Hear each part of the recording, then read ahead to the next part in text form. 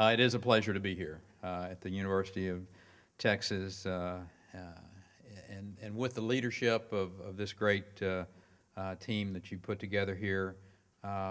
Chairman Figueroa, wherever you are back behind us there, and President Callender, it's a pleasure to be with you, sir. James Huffines, the Chairman of the Board of Regents, the University of Texas, all of those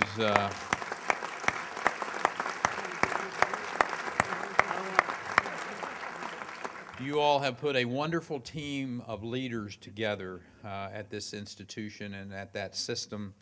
And I was just telling James on the way down here that if I had as much control as some people seem to think I do, the Aggies would be winning some football games.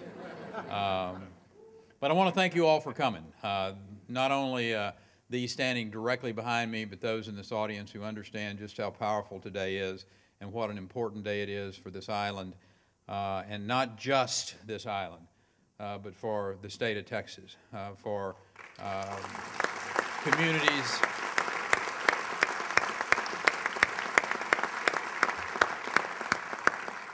I know Craig Island, who has just been an absolute champion of this process.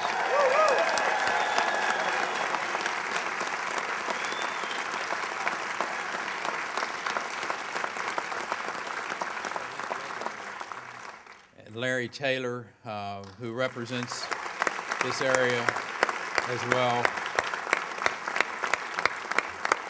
I hope all of you have the opportunity to both collectively and singularly tell them thank you, because the fact of the matter is we would not be here today without their work and without their doggedness on this issue, the intellect, the professionalism, and the camaraderie of two individuals who may not share the same initial behind their name, but what they do share is a love for this area and a love for this state.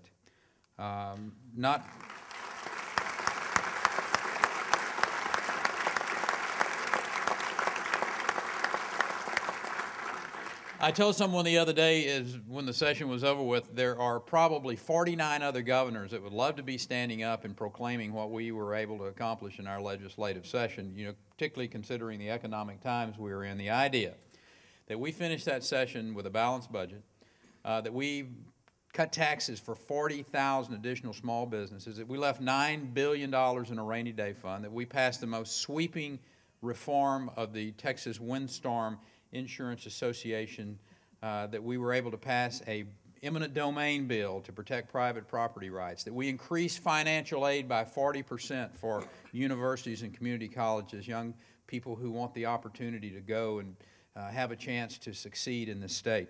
All of those things that we were able to accomplish during a recession is nigh on miraculous.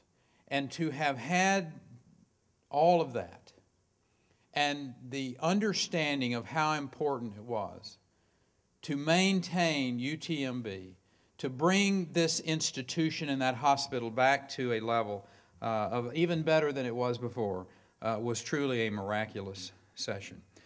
This first bill,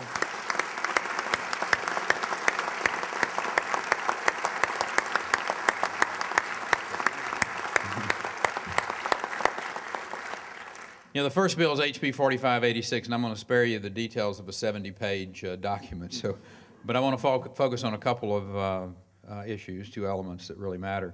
You know, as we gather here on what is a beautiful day, and the beach is full of people, and the folks are enjoying that beautiful beach in the city, and it's kind of hard to think about the destructive force and bad weather that blew ashore last year. But those of us who watch the Weather Channel on a regular basis know that hurricane season has already been kicked off, and the memories of last year's storm still lingers very strongly in our memories and your daily lives. The Gulf of Mexico certainly helps make Texas a wonderful vacation destination, and it plays a key role in our state's position as the nation's leading exporter. But it also exposes our citizens to very brutal storms. This past year was especially tough on this area. Hurricane Ike destroyed homes. It displaced our citizens. It knocked out one of the only 3 level 1 trauma centers in this area. And I'm pleased that the legislature has seen fit to fund a number of key initiatives through this bill, including more than $425 million for disaster-related costs and expenditures, including $62 million in first-time funding for our disaster contingency fund. This was something that Craig and I had talked about early on in the session, that we need to be able to timely reimburse those private sector partners who come and do heroic yeoman's work in protecting our citizens and saving lives. And we now have that as a tool to use. Bill also includes $150 million for UTMB, which will help it continue to serve this area by treating patients, training doctors, some of these young, bright, capable men and women standing behind us, and setting the standard for medical excellence in this area. And I'm here today to announce that full funding for our disaster-related expenditures and the completion of UTMB Galveston is in the final version of the budget that I signed yesterday.